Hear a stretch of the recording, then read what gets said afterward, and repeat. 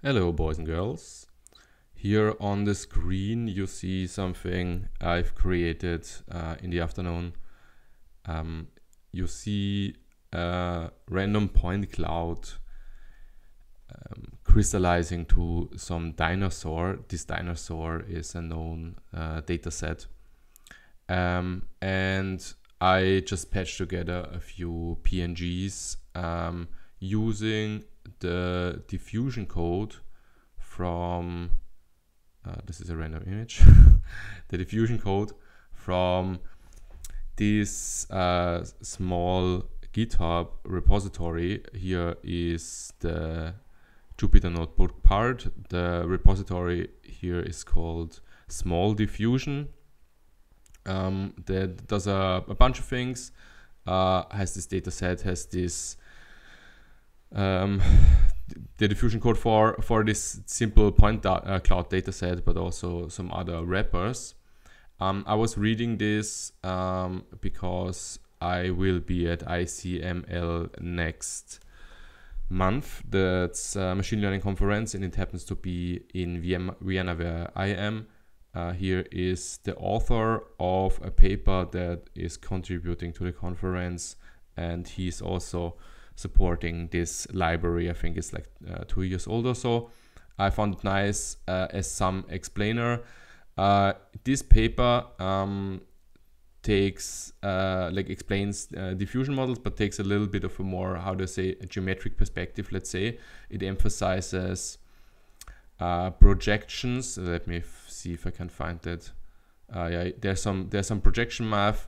There is this explainer that you're just seeing on the screen on this guy's website, and this is basically a condensed version of this paper that is contributing. I'm just pointing it out to you in this video. I'm going to keep it short, maybe even under 3 minutes. I'm just pointing you to this paper because it has this nice Python code, and you can see the Python code and the theoretical considerations in parallel and learn something. At least that's what I'm doing.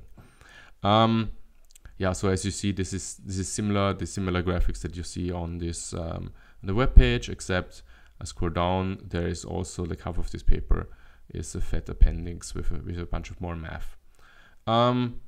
Yeah, just so for context, if you don't know at all what this diffusion ML routines do, you have some data and you noisify it, and then you have some machine learning routine running that tries to learn the denoising process. Of course, this is only interesting, like this all the stable diffusion and this kind of stuff is only interesting if you can do some input. You say you want a cat with a big red nose or something like that, and then you would need a much bigger data set than just this one dinosaur. The demo that I showed you that is available also in this Jupyter notebook just literally uses one data set, this point cloud, and there's no the whole infrastructure there, but the paper also goes in that direction as well. Yeah, I just a side, I saw this nice cat gets diffused and back. Image by this guy here, a young PhD student, I guess, on the web. You can read his name here. I'm not pronouncing any names in fear of saying them wrong, but here's some other nice imagery of diffusion approaches with, as he writes, with like different tweaks, and you see that in all of them you have this sort of process getting from noise to some nice image. Okay, I will leave it at that. At 2 minutes I thought I can stay under 3 minutes. If you're interested in this topic, let me know in the comments and I might make some more videos.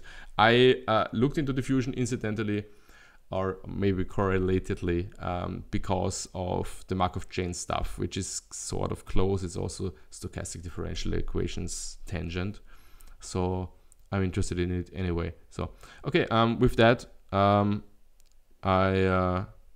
wish you a nice Sunday.